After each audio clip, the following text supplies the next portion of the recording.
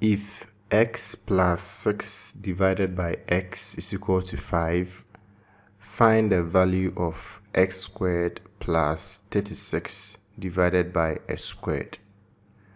So the question has given us the equation x plus 6 divided by x is equal to 5.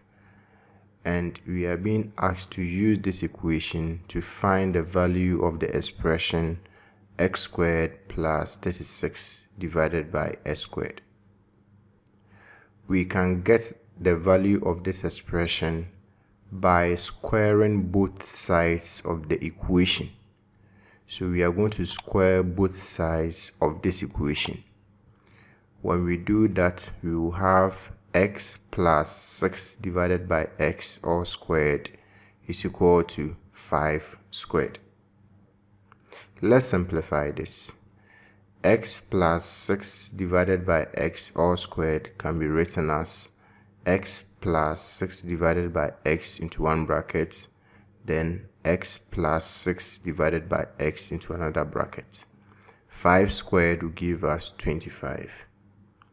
Let's open the bracket here. We will have x times x will give us x squared. X times 6 divided by x will give us 6 because x and x will cancel each other out. 6 divided by x times x will also give us 6 because x and x will cancel each other out. 6 divided by x times 6 divided by x will give us 36 divided by x squared, and this is equal to 25.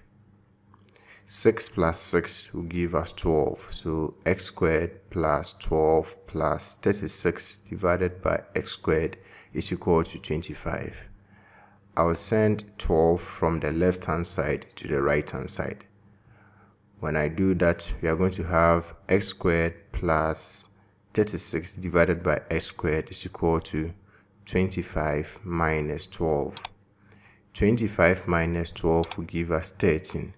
And so x squared plus 36 divided by x squared is equal to 13.